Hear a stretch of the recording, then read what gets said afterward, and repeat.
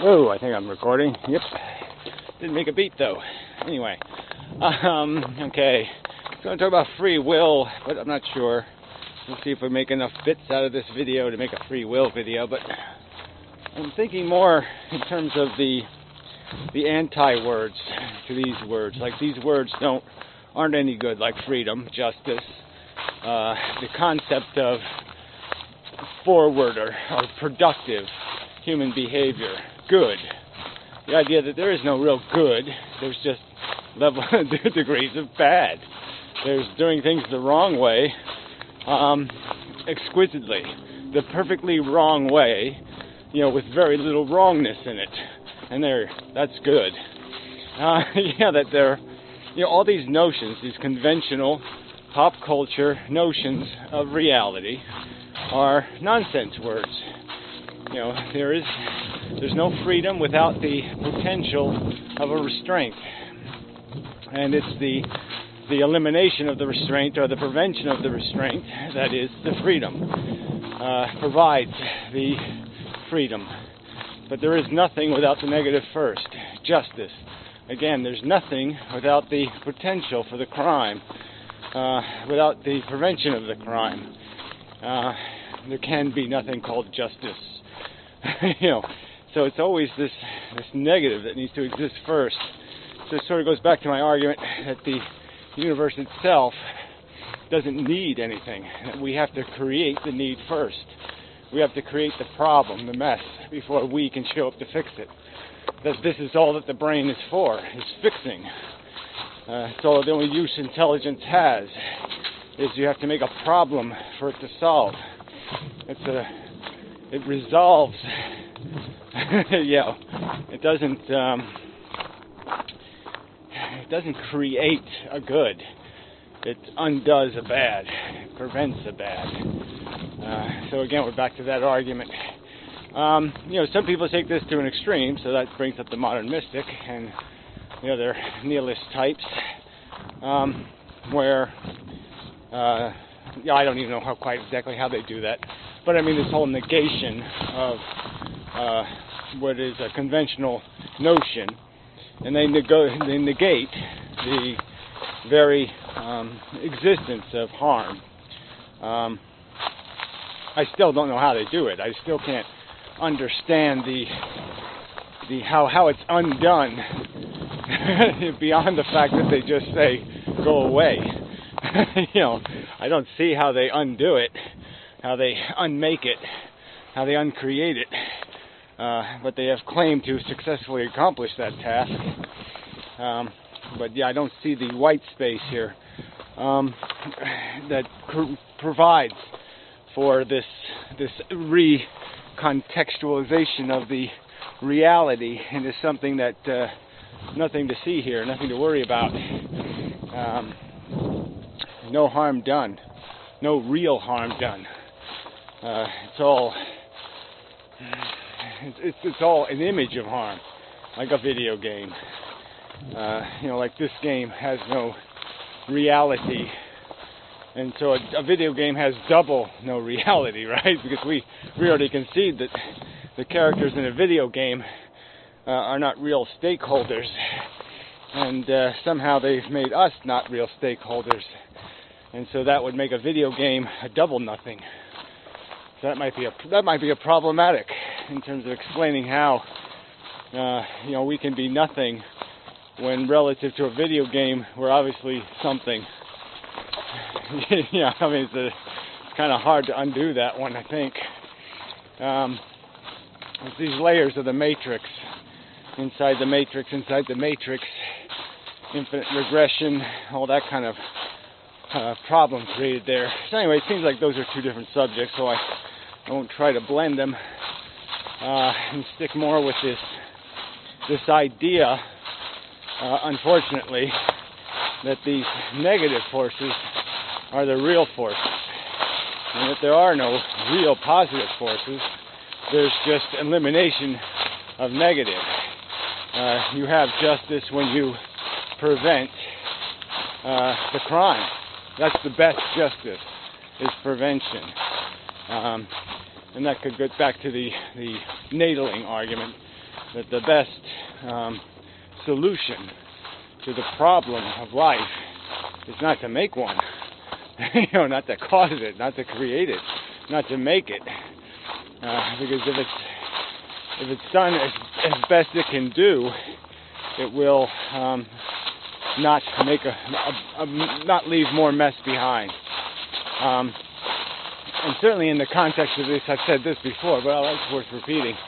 The only way we can really make ourselves productive in this world is to clean up the messes made by other people, made by nature itself even. You rescue poor kitty, little kitty on a rock, let's say here. I could rescue it, save it harm, suffering, anguish, worry, fret. And I have done some good. And I could go through my life trying to do those good things, create a nice little basket of prevented harm, and got through my life being productive. Even if I personally experienced some harms and ended up on a rock now and then myself, fretting and worrying, the unbalance I would have surely profited. The world would have profited from my existence because I prevented more of that stuff than I personally experienced or personally caused. So this is an argument that the certain group of people don't like this basic mathematics to existence.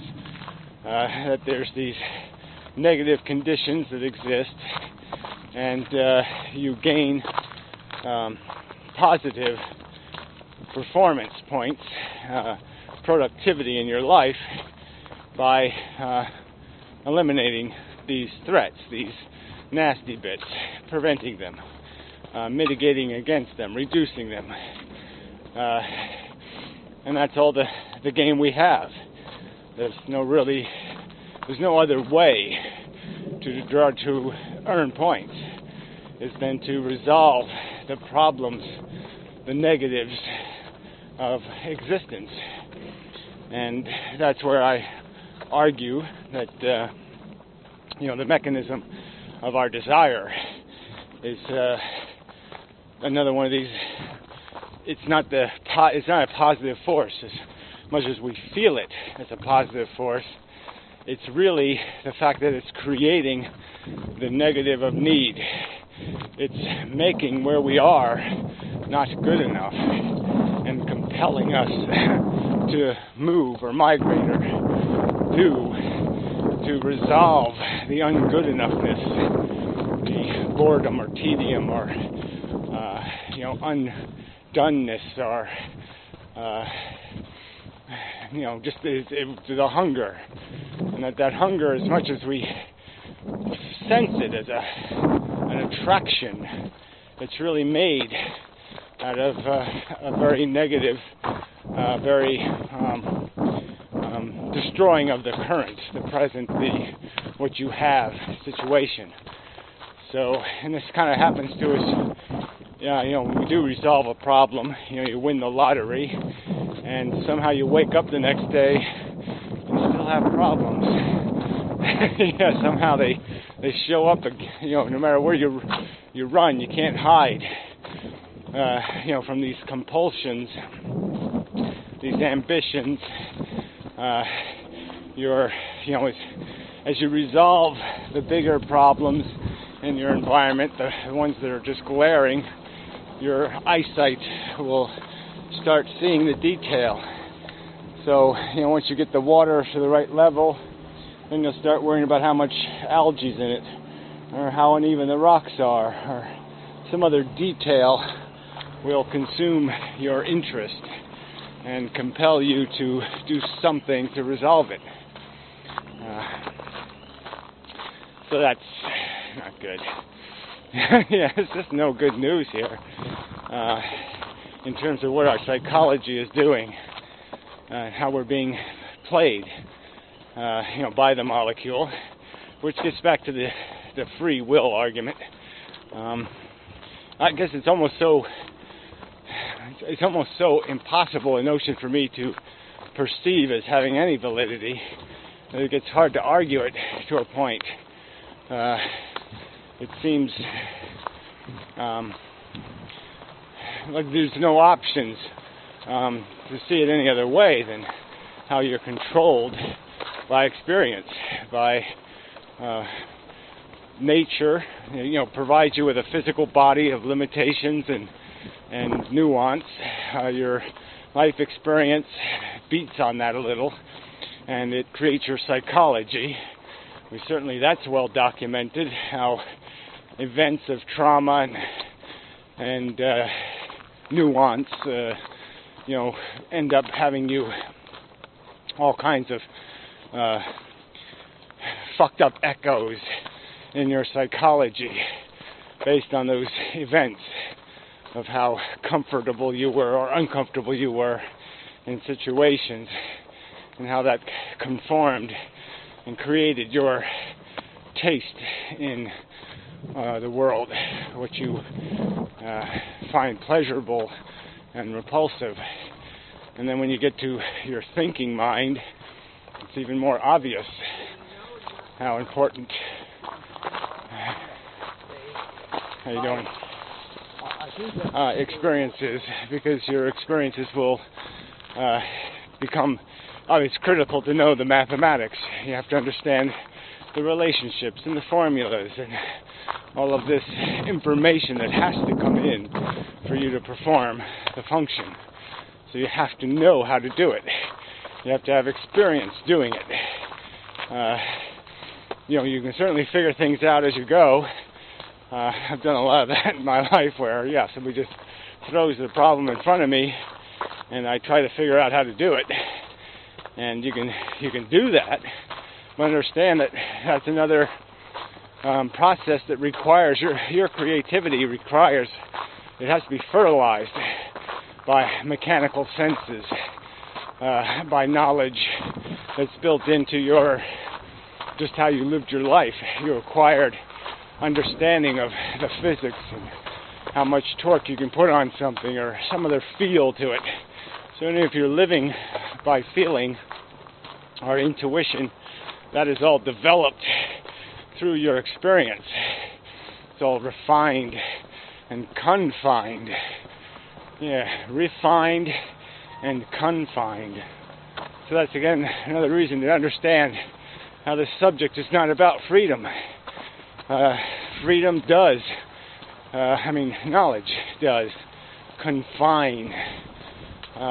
So